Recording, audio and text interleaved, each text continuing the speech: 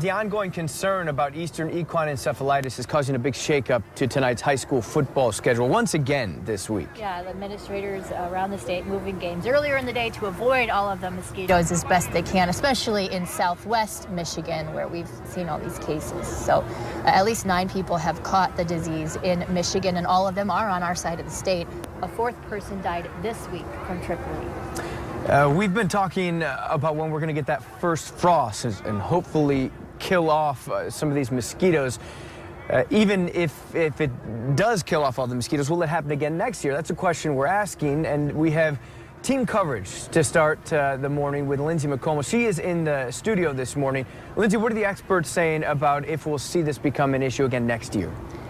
Well, Casey and Teresa, it's unlikely but not impossible because there are specific conditions needed for another outbreak like what we're seeing this year. We spoke to Dr. Curt Blankespoor from the University of Michigan on this. He specializes in studying the patterns of insects and broke it down into 2 factors that need to be met. Birds are a main carrier of the EEE virus, and when there is an outbreak, more are exposed and builds up an immunity. But over time, those birds die off, making them once again susceptible to the virus. Now, additionally, Dr. Blankespoor says there also needs to be large populations of certain mosquitoes capable of infecting humans, and that happens with more humid, wet weather. Now, as he explained it, much like the West Nile virus, this spike will likely be followed by much lower numbers, but of course, we'll be monitoring it. Teresa.